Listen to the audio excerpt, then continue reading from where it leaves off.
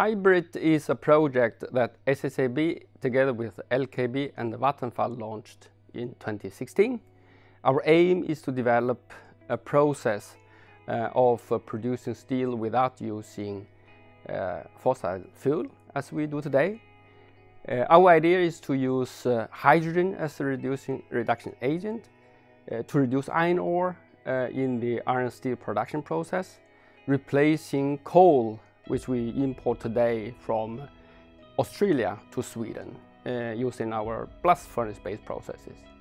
With hydrogen as a reducing agent, our byproduct from iron steel production will only be water instead of carbon dioxide as it is today with coal. We have just finalized the pre-feasibility study. During this study, which we have carried out in the last 1.5 years, the findings have strengthened our belief in this technology.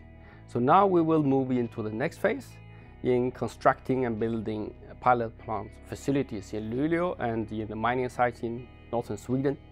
We will also, during the spring of 2018, investigate the possibility to broaden this project to Finland.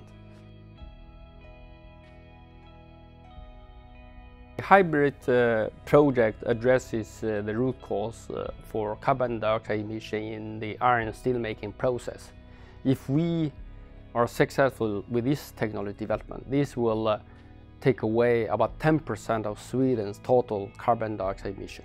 If this is also used in other countries, this can contribute to a great extent for the goal of reaching the 2-degree Celsius goal set up in Paris Agreement.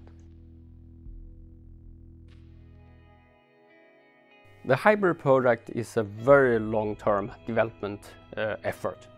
In addition to what the partner companies SSAB, LKAB and Vattenfall do in this project, we need also long-term strong support from the government, from the research institutions and also universities.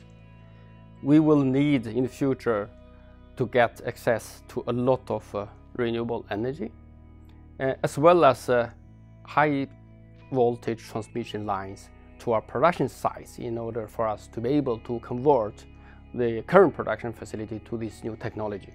So all of these need to be in place in order for us to be able to do this.